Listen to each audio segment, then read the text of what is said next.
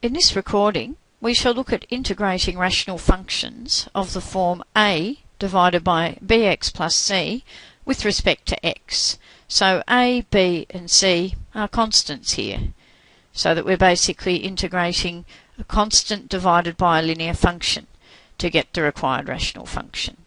So looking at how we approach this, integral of a divided by bx plus c dx. Now because a is a constant, that could be taken outside the integral sign, because effectively this is the integral of a multiplied by 1 divided by bx plus c dx. So we can simply rewrite it in this form. Now integrating 1 divided by bx plus c, what we can do is a substitution here.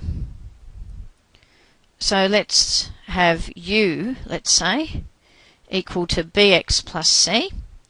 Then if we're going to replace this with u, everything else will need to also be in terms of u and du. So that gives us du dx equals b, and rearranging this gives du equal to b dx. So if we rewrite this to see what dx looks like, that means we need to divide both sides by b, so that dx is 1 divided by b du.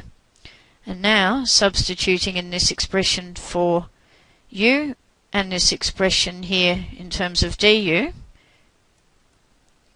the integral is rewritten as a times the integral of 1 divided by u times 1 on b du. Now 1 on b is a constant, so again that can be taken outside the integral sign to give a times 1 over b, which is just a divided by b times the integral of 1 on u du. Integral of 1 on u is just the natural log of the absolute value of u plus a constant. And normally we would call a constant c, but I'll just call that another name here, k, let's say, since we already had a c in our original expression. So a divided by b times natural log of absolute value of u plus arbitrary constant k. And finally, remembering that u in fact was equal to bx plus c, substituting that back in, we get a divided by b times the natural log bx plus c plus a constant. So that is the integral of what we started with, a divided by bx plus c with respect to x. So let's now look at a specific example with specific numbers in it, finding the integral of 3 divided by 2x plus 5 with respect to x. So the first step is, again, it has a constant on the numerator, 3 in this case, so we take that outside the integral sign to get 3 times the integral of 1 divided by 2x plus 5 dx. The next step then is we want to replace the denominator here, 2x plus 5, with u.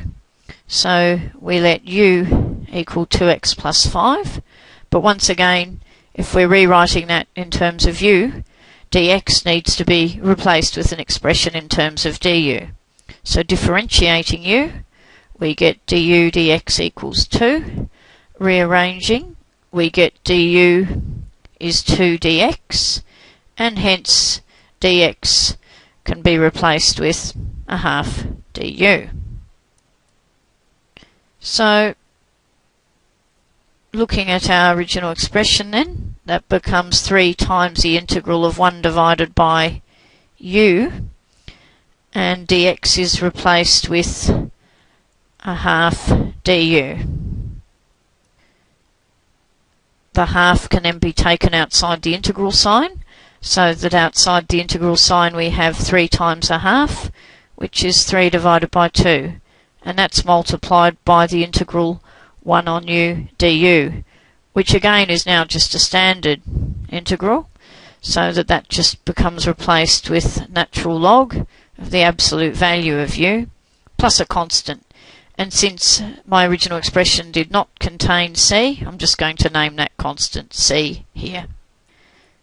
And finally, we rewrite u, which was 2x plus 5. So we get 3 divided by 2, natural log of the absolute value of 2x plus 5 plus constant c.